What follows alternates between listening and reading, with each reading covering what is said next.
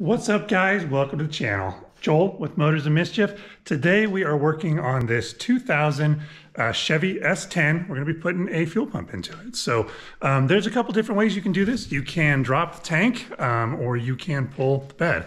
And from our experience, it's a lot easier to pull the bed. So here's the truck that we're working on. It is a ZR2 edition. Pretty sweet.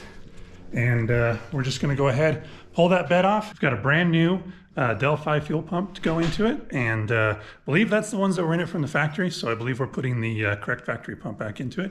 But either way, it's a highly rated pump and should work out great. So let's go ahead and get this bed pulled, and we'll show you how to replace that pump. All right, guys, before we get to the video, I just want to show you another one of our brand new shirts. This one is Dr. Torque. So it's got the Motors and Mischief logo on the chest, and it's got Dr. Torque's Garage on the back. It's a vintage grunge style shirt, so you'll see it's a little faded when you get it. We've been testing these. They fit really nice. They're super comfortable. We've run them through the wash a couple times, make sure that they don't shrink and that the writing doesn't come off. So far, so good. They seem pretty awesome. So this is a large, so they are tight fitting. Or not tight fitting, but you know, it kind of hugs your muscles if you've got them, or whatever you got, it'll hug it. So, all right. Hope you guys like these. You can check them out on our website, link below. All right, so here's our new pump. Got that sucker off of Rock Auto, where we get most everything that we don't get off of eBay. So right here, nice new pump. And we'll go ahead and show you guys how that goes in. Okay, so you can see the beds on these things are held in with multiple bolts. I believe it's 4, but it might be 6. So we will go ahead and let you know exactly how many there are. We're going to start with these 2 in the back. You can see that's the, let's see, where are we? There's the axle looking forward, spring perch, and there's the bolts. So we'll go ahead and start pulling those out. We'll work our way forward and let you guys know how many we end up with all together. Okay, so it turns out that there are 6 bolts. So there's one right there, and there's another one right there. And you can just follow that up from the bed, or the cab, and then you're gonna get that one. And then right here next to this strut that holds up the fender, there's another one right there. So we do have 6 altogether. So we're gonna go ahead and pull those. Got the back 2 out, we're gonna pull those front 2. All right, so there are 8 bolts to take this bed off. So we'll show you again when the bed's off so you can see them easier, but they are the one in the back that we showed you. There's one right up here, and then those 2 at the front that we showed you already. So in addition to that, there is electrical at the back. You've got 2 connectors and 2 grounds that have to be disconnected. We will show you those when I've got the bed pulled back, but those have got to all come off. Once you've got that done, next step, you have to disconnect this from the truck with those bolts so this thing can slide back. So we'll go ahead and get that off of there. So pulling that cap, and you see you've got 1, 2, 3 bolts. That will allow this neck to slide back. I don't think we've got to take this part off. I've seen other guys recommend that you pull that, but I don't think you have to. We're gonna try without it. We'll let you know if it doesn't work. It's pretty heavy. Yeah. Let's take the tailgate out. Yes, so it pulls out. All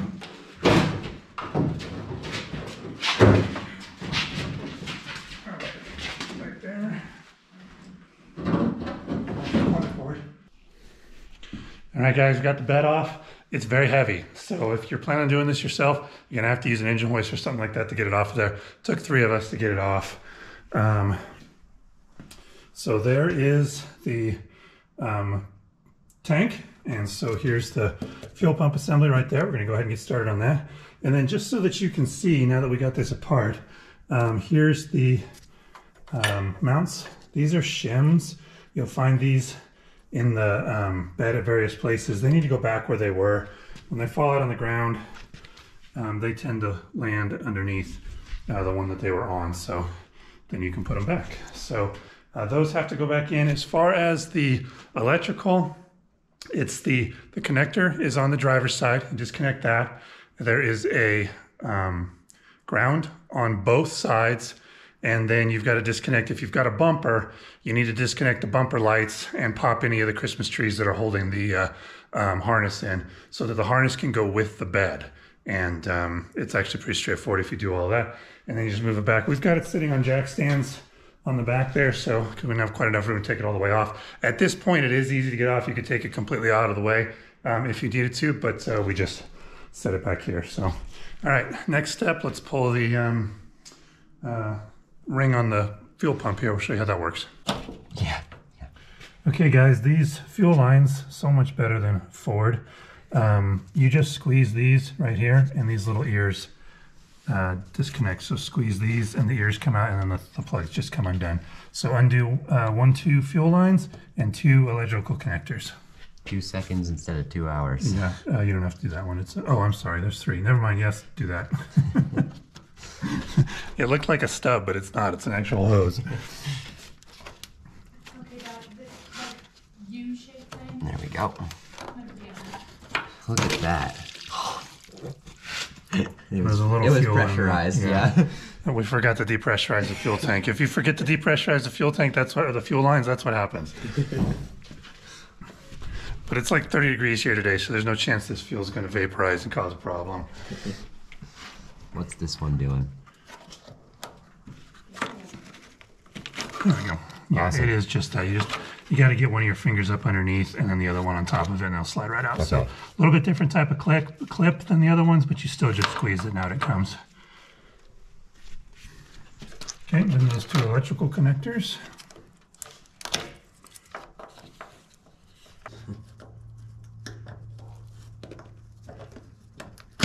Ah, got it. Okay, so that's a little bit confusing, guys, but you pull this little top part back and it unhooks, and then, yeah, see, that's what it's grabbing right there, is that little piece. So if you get that off of there, then this just comes right off.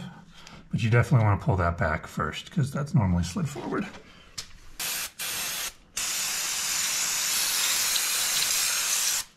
Okay, wipe that up with that.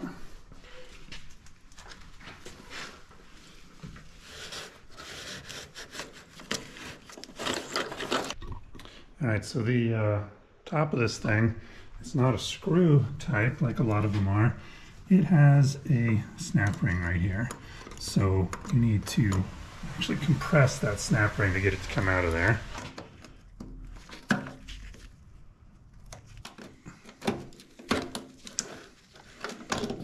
There we go. Nice. Okay, so that comes off like that. Set that out of the way. And then this entire thing should just lift right out.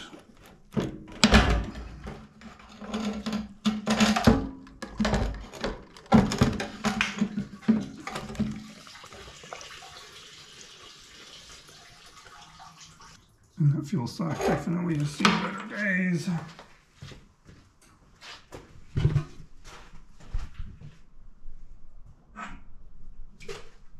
Okay guys, so here's the new fuel pump. It comes in a couple of different pieces.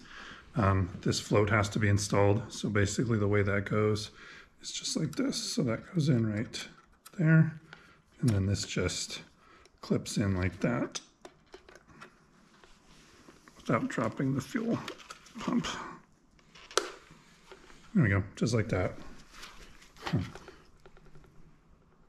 Okay, and we got a nice new fuel sock and all new fuel pump assembly. Everything's ready to go. So we'll leave those on so that we don't get anything stuffed down in there, and we'll go ahead and stuff this back into the tank.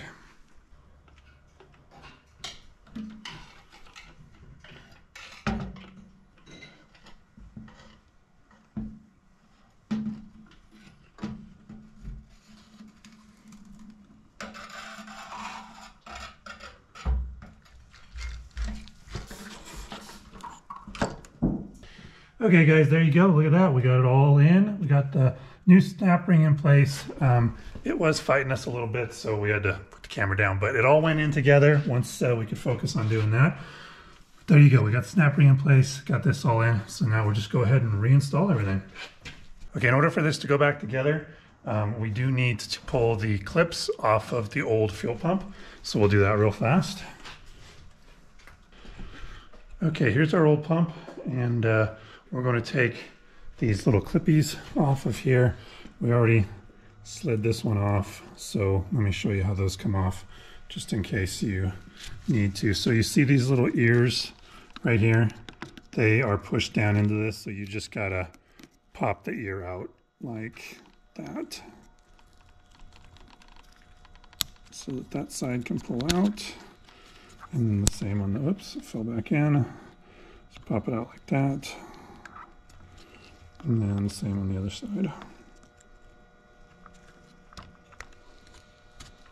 And then they just slide it out. And then when they clip back in, this little ear will snap down over this little ring. The middle one doesn't have one because it's a different type.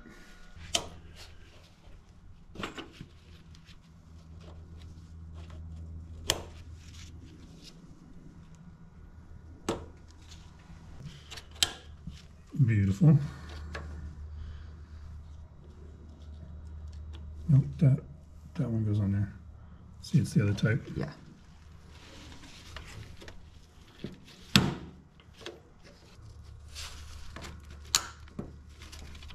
Cool. Okay, electrical. Oh, and see if that fits. It might not fit in there.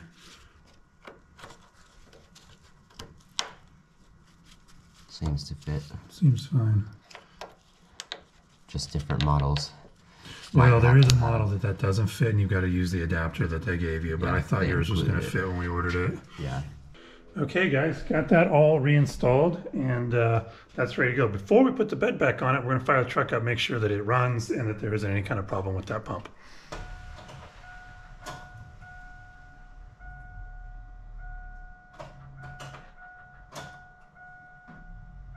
I don't hear it running.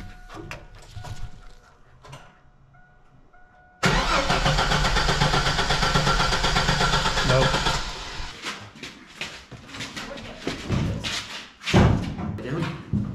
Good job. All right, guys, we got the bed back in place. We tried to start the truck and it wouldn't start, but we got to thinking about it, and we're pretty sure that the ground for the fuel pump is actually at the back of the truck here, and those are, of course, disconnected because we had the bed off. So we're hoping that that's all it is. It would make sense. It was obviously running before it came in here. So we're going to get the grounds all hooked back up, get the electrical reconnected, and then we'll try starting it before we bolt the bed down. So trying that now. Okay, guys, so electrical's hooked back up. We're going to go ahead and turn the key, see if we can hear the fuel pump.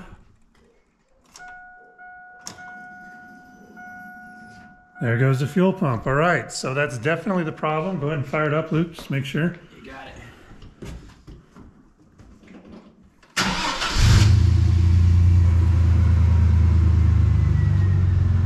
Sweet, very nice. All right, excellent. Okay, so that's what it was. If you guys are doing yours, won't work with the electrical disconnected on the bed. So you gotta have the bed hooked back up or a jumper wire run for the ground. So the fuel pump grounds. Ground right here. Yeah, there's a ground right there on the frame, right over there on the frame, and it grounds the fuel pump through there. So, okay, that's it. Now all we got to do is hook the bed back down with the bolts and hook the gas tank back on, and she's all done. All right. All right, guys, that's it. She's all back together. Looking real good, runs great, nice new fuel pump. So hope you enjoyed that, hope it was helpful. If you did, like, subscribe, all that good stuff. Check out what we got. There's plenty of other stuff to go, and plenty of other stuff to look at, and check out our webpage for the merchandise. Got some pretty cool t-shirts and stuff. All right, guys, thanks so much. Peace. How to replace that actual, and then we'll show you how to replace that. There's the new pump. And we'll go ahead